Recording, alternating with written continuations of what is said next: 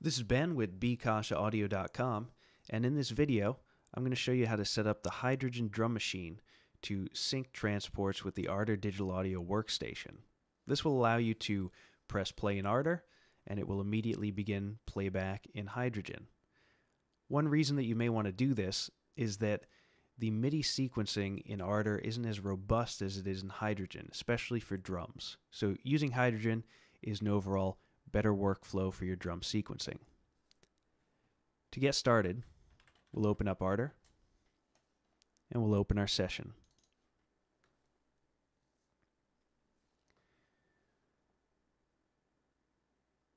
Now, in order for you to hear what I'm doing, I have to route the output of Ardour through our screen capture software, which it looks like this was already set up, so I don't have to do this. Now, I'll navigate to the mixer, make sure the volume is low enough so we aren't clipping.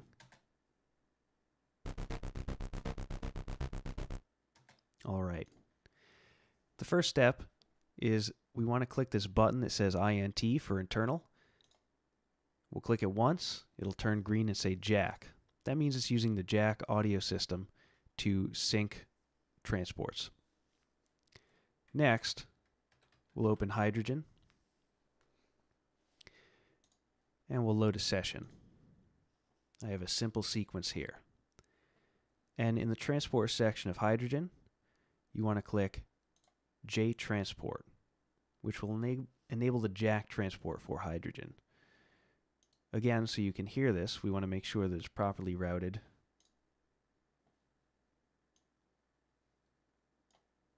So we'll route this to our screen capture software. And you should now be able to hear it. One final thing I'll do is we'll make sure that we're not clipping in the mixer. So now if I play back from Ardour,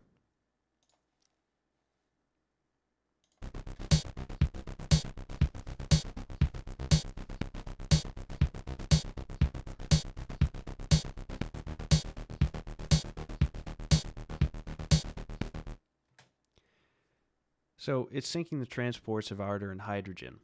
You may notice that it's dropping the first beat sometimes. This sounds like a bug to me, and one way I found around it is to click J master to set it as the master.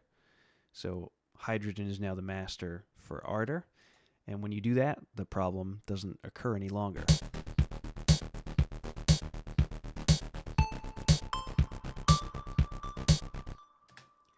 Now, some important things to note about this setup. When you play back from Hydrogen or Ardour, it will play back from the beginning. However, if you move the transport head, the play head, forward in the session and play back, it won't move the transport playhead in Hydrogen, and vice versa. So if you want to go to a specific part of the song, you're going to run into some trouble. In that case, your best bet is to loop that section of the song and set Hydrogen from song mode to pattern mode, and just loop the pattern that you want to work on. So, for instance, if I want to work on this section and I set it to loop, we just want to make sure that we select the appropriate drum pattern for underneath that section in Hydrogen.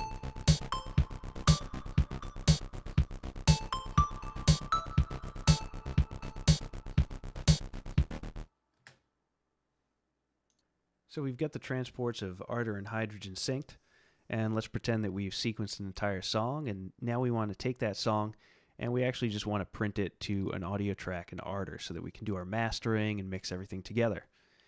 The best way to do that is to right-click anywhere in this area, and we'll select audio tracks, and we'll make sure that our configuration is set to stereo. So we've added an audio track. You can hear my mic is doubled.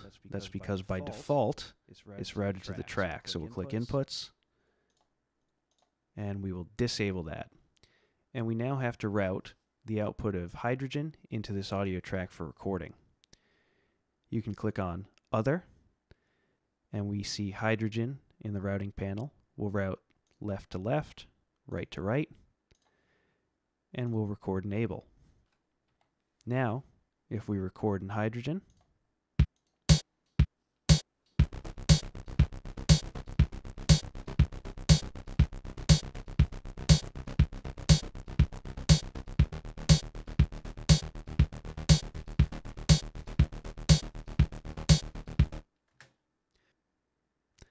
So now we have our drum track recorded into Ardour. If I disable jack, so hydrogen no longer syncs, and in fact I can just close down hydrogen because we don't need it, and play back in Ardour, you'll hear the track is printed.